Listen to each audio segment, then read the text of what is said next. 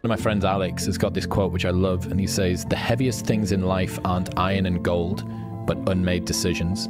The reason you are stressed is that you have decisions to make, and you're not making them." Hello world, it is Victor Two-Time, aka the Latin Swordsman. Yes, I made that up. Please don't steal it. And shout out to Chris Williamson for that particular nugget of information. It really comes down to the choices that you make, and obviously the decisions that you make or don't make.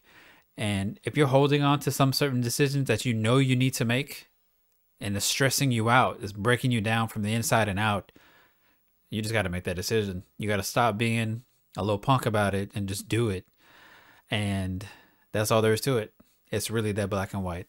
So yeah, man, shout out to him. I've seen quite a few of his videos. Probably one of my more favorite podcasts that he's done is the one where he interviewed David Goggins. Really good one. So y'all definitely go check that out. I'm gonna put the link for his channel down in the description below, of course. Today is not a Search Chronicles video. This is simply me, like I said, putting out a video every day for the countdown for the lead up to my birthday, which is in fact only 15 days away. So yeah, birthday wishes incoming, hopefully.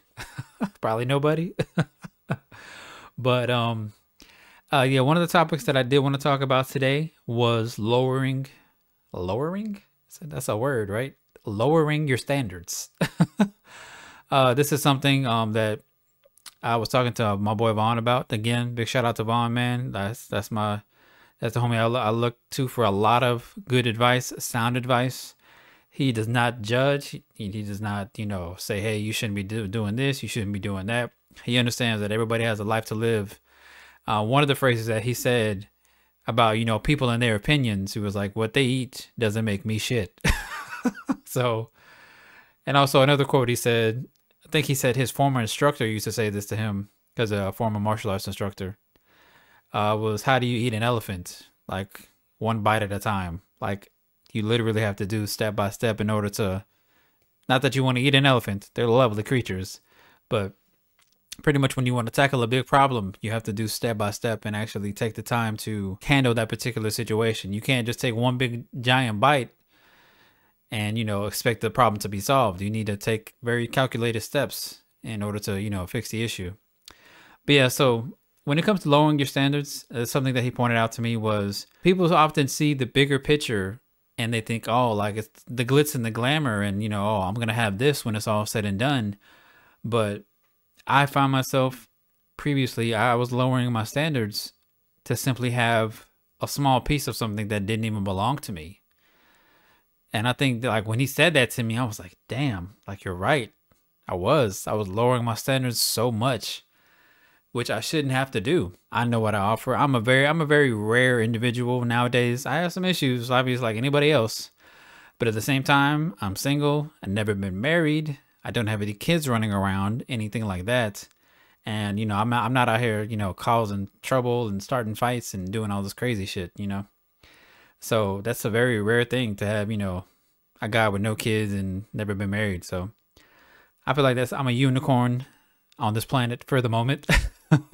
When it comes to my standards, I shouldn't have to lower my standards to, you know, to feel loved or feel wanted by anybody. Just to have, like, you know, the forbidden fruit, so to speak, you know?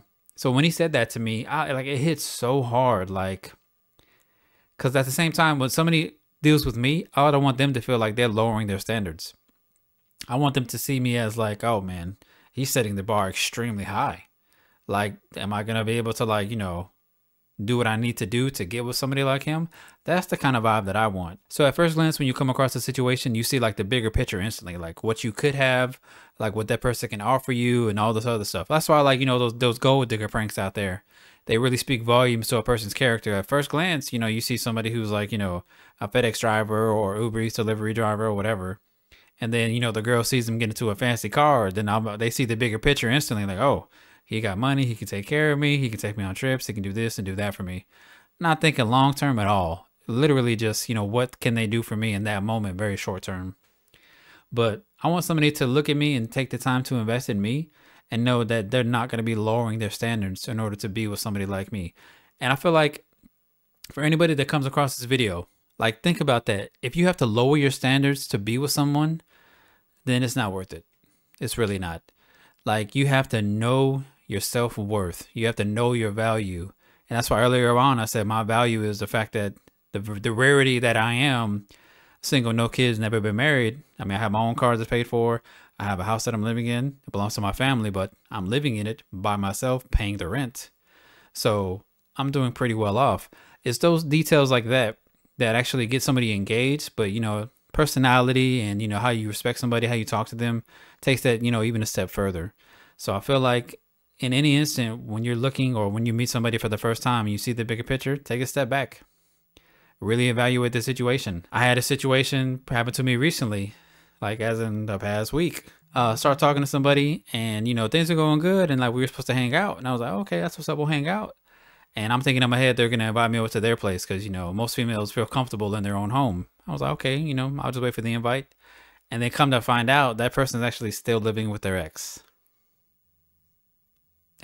So, and in my head, I'm like, you know what? Hell no. Why am I even going to bother with that shit? You're living with your ex and your ex has girls coming and going too? Like, no. So, yeah, I had to nip that in the bud. I'm like, you know what? There's too many red flags. There was other stuff that happened too. But that's a big one. I'm not finna lower my standards anymore.